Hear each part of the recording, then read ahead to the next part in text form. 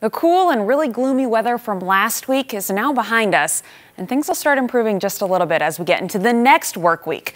We've got a ridge setting up over much of the western and central United States that's going to bring in warmer weather from the south, working its way into the central plains, into Iowa, Illinois, the Corn Belt, further into the south and the east.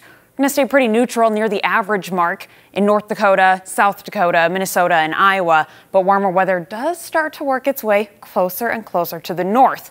Meanwhile, even further to the south, in the southern tier of the United States, downright hot weather is in store, with temperatures nearing 80, even 90 degrees, setting up for some stormy weather.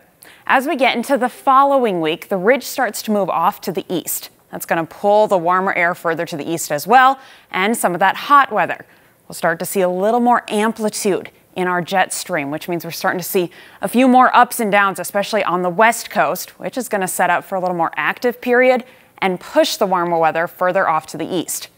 As for precipitation, for the first week, we're looking at showers in the southeast corner of the United States. We could see periodic rain from time to time. This doesn't mean we're going to be necessarily dry 100% of the days, but the bulk of the moisture will be in the southeast corner of the state.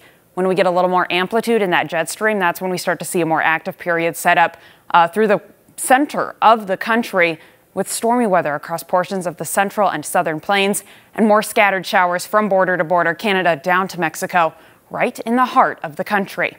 So this is setting up for May in full swing. We'll slowly see temperatures warm and warm as we get further into the month and closer to June. Expecting periodic rain from time to time the first week, and then more scattered showers as we get into the second week.